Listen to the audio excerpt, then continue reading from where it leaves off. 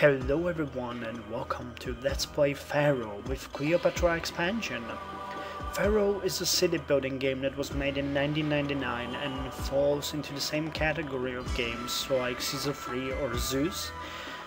But Zeus takes place in Greece, Caesar in Rome obviously, and Pharaoh in ancient Egypt. And so far this one is my favorite from the series or saga or whatever you want to call it, because something about this game is just magnificent. Every time you play it, or at least every time I play it, I feel the summer coming out of it, and you know, building pyramids and stuff.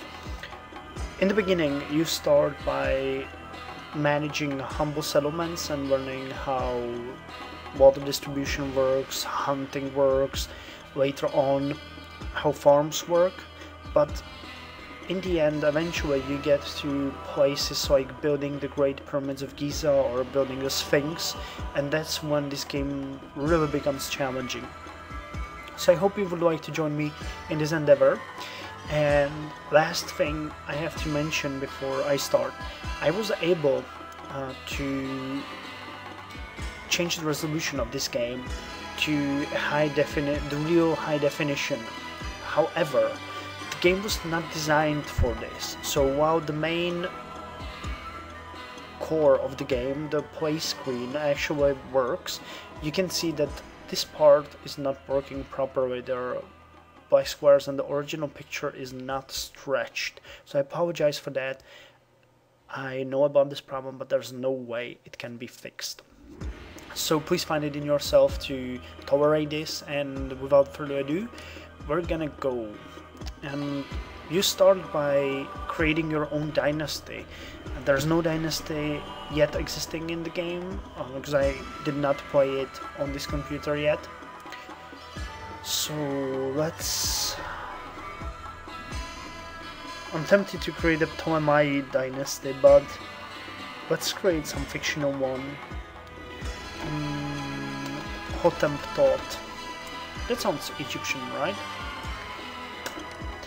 And here we are at Hottentot family screen. We can either begin a family screen, choose a mission, custom mission, or return to family registry, but we're gonna begin family history. Now, we have jumped to the screen which lets you choose the period in which you will play. As you can see, there's a pre-dynastic period, Archaic period, Old Kingdom, Middle Kingdom, and New Kingdom, and then there's Cleopatra, Valley of the Kings, Ramses II, Ancient Conquerors, and Cleopatra's capital. So we'll start with the pre-dynastic period. Your family begins the pre-dynastic period leading a small band of nomads through their discovery of the arts of civilization. Your leadership helps to set Egypt on its course to eventual greatness, still glimpsed only dimly. So let's start. It is said that a journey of 1,000 miles begins with one step. So may the story of a great nation begin with one dream. The Red Land has given birth to such a dream.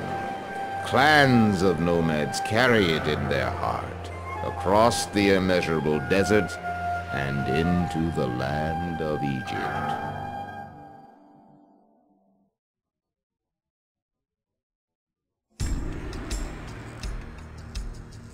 Welcome to ancient Egypt, land of the pharaohs. Here you'll participate in the history of one of the greatest civilizations the world has ever seen. In an epic story that spans more than 15 centuries and 24 generations. You must lead one family, generation by generation, from its earliest beginnings in Egyptian prehistory, through the dawn of civilization, to the establishment of a unique and powerful empire and beyond. Our story begins more than 5,000 years ago, along the banks of the Nile River in an area known as Nubt. Here, a small confederacy of clans struggles to eke out an existence in the harsh environment. With you at its head, your family leads this small settlement. So, one thing that I really like about Pharaoh is its incredible historical accuracy and the way it deals with the different quests. It actually never gets boring to me. So, this is a very simple mission, sort of a tutorial mission. I like the way they handle tutorial as well as you continuously play, and they present you with new things in each mission, eventually coming to a point where there's nothing new to do except for more challenging tasks. So we're gonna start, and I'm gonna put the difficulty up to hard because normal is quite easy actually, but mind you that these are, well, there might be points where we're gonna jump down with the difficulty because it becomes ridiculous at certain points where you more race with the time than with the game. So but I'll inform you of such changes if any of those occur. So let's go to the city. Housing and roads. Now I'm gonna try to explain everything as best as I can. Let's pause the game and I'll show you a couple of things. This is the main road, obviously. These are the flood points, we won't be using those now. This is an oasis. These are ostriches. Ostriches can be hunted for food, as flood points can be used for farming, but we won't be doing any farming in the first mission. These are reed fields. We can harvest reeds here, but not now again. The game works with a system that is used in other games of this type as well, and that is housings. Housings have different levels depending on what kind of services they, well, how would I put this, receive. I'm gonna demonstrate this by actually showing you how this works in the game. We're gonna start. Oh, I can when the game is paused. We're gonna start a normal settlement here near the riverbanks, and we're gonna place in housing tiles. Now each of these tiles can be settled by immigrants. I'm new here. I wonder what the city will offer to a person like me. These are immigrants. They come to your city in seek of wealth, fortune, jobs, and other stuff.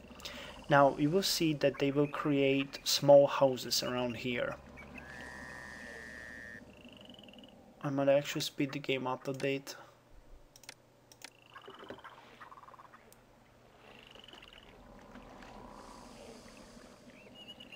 Come on, go. Okay, so here you can see that they created what's called a crude hut. The house cannot evolve as it does not have access to even the most primitive water source. So this is the very first building you will receive every time an immigrant comes. Now, by placing wells in the vicinity of these houses, we can actually make them evolve. See, this is now a sturdy hut, and this house cannot evolve as it needs a supply of food. I think it's without saying that you need as best as possible houses, because the more houses, the more people they can hold in. Crude hut can only house 20 people, while sturdy hut can house 28. Bigger and better house types will emerge as we get access to more types of houses. If you paid attention, the task of this game, of this particular mission, is to get a certain type of houses. 6 major shanties, yes. So for that we will need more houses. Come on. Evolve. Evolve, evolve, evolve. Housing and roads, yes. We actually have, no we don't. Okay, we need to get more people so that we can get more advanced buildings, like actually the food chain for this mission. Come on. I apologize that the start might be a bit slow, but it's important for you guys to understand what I'm doing and how this thing works, because in other missions I don't want to, you know, try to explain this over and over again, as the basic thing stays always the same. The more services you provide to your people, the better houses they will have, the more money in taxes they will pay you, the more people they will house, the more services they can give you again. Now, we have gained an access to another part of the service chain, which is the very basic service chain, which is food.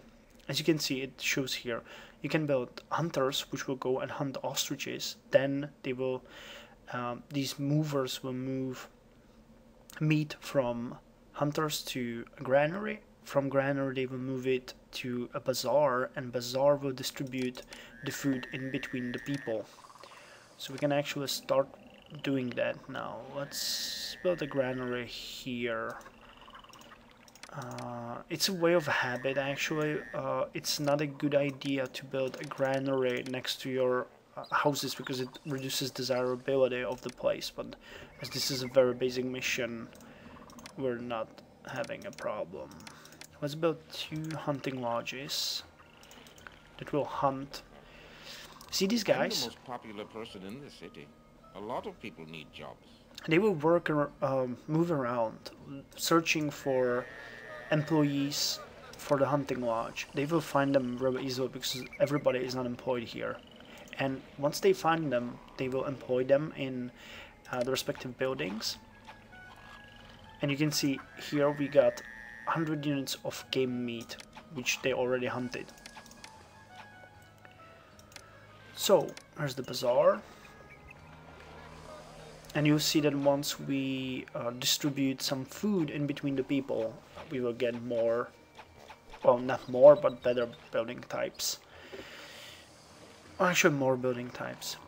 And there's the fire. Fire is not your friend. Actually, does it let me show you? Let's build a firehouse here. Again, everything in the game needs employees. You will reach a point in the game where you have too many buildings and too little employees, which is where the problem starts. Come on. Yeah, and we already have a firefighter. You can see him here. With this city. The good thing is that they always tell you their opinions about the city, so you can check with your people if everything is okay for them. We're gonna build one more firehouse here and one more here to make sure that these don't burn down. And very important thing, wells are nice, but they are actually not the desirable. Okay, I had a small crash there, which is a great way how to start recording. Anyways, what I was saying is that wells are not the best way how to distribute water. There's actually something called a water supply. Yeah, water supply, which works the same way as any other building. While wells provide water to only their immediate neighbors, water supply finds 5 employees that will actually carry the water around. Come on, carry the water around, I'm waiting for you. Oh, and by the way, here you can see... Carrying water is not entertainment. I wish we had some real diversions here. Okay, so now I clicked add the carrier, but what I wanted to click was the These lady, goods will make welcome additions to the bazaar. which is carrying. You can see that in these are the Maybe helpers. I just carry baskets now, but one day I'll run the bazaar. They help her carry the food, so she's actually carrying like 100, 200, 300, 400, 5, 6, 7, 800 units of game meat. No, 700. I was mistaken. Okay, and here we can see that he actually distributes water as he walks around the city. The buildings are changing because they now have clean water access. Let's build another one here. Oh, and here... I do my best to give the people what they want. This lady distributes food. And so she did. We have a major shanty here now. They will evolve a bit more once these really poor crude huts get access to water. There are overlays that actually show you the different access types, and for example, this is the risk of fire. As we have firemen going around, there's no risk of fire. Some interesting ones for us now. Food? Oh, actually, it doesn't show food. Oh, she got more now.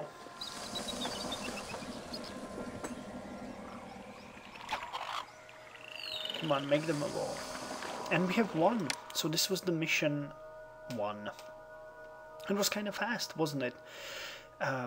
It just teaches you the really very basic stuff about running the city. This is the distribution system, is how the game is run. And you have to understand that. If you don't, then you have a problem, as the game will, well, not fuck you up, but you will have a problem running your city effectively. So, this was the first mission. I hope you enjoyed.